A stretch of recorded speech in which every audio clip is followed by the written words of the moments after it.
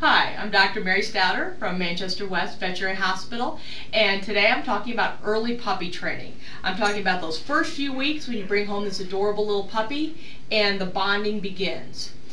So much can happen in the early few weeks. There's actually a window of socialization that is open in puppies up to 12 weeks in age. During that time, behaviors and exposures can make the biggest imprint on our pups. So what do we want to do? Just some nice fun play, gentle handling. Start with looking in their ears. You want to find out what's normal, get them used to the idea that people can look in their ears, checking their eyes, play with their toes, getting used to the idea that somebody might be cutting their toenails one day. You want to touch them all over in a gentle, friendly, fun way so they learn your warm touch and the sound of your voice. Lots of verbal praise when they do things right. Just plenty of praise.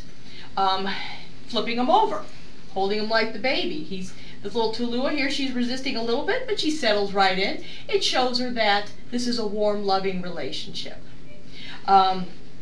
Just like any young child in your home, you don't want to let them run loose. They need to have some degree of limits, confinement in the house, and being watched. Any more than you would let your toddler run loose, you need to pay attention to the little puppies.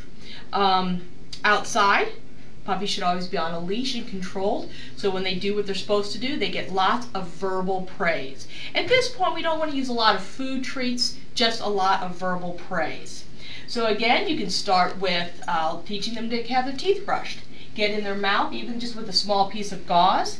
Get in there and just play with their teeth. Get them used to the idea that somebody could be in their mouth without having to make it a scary experience.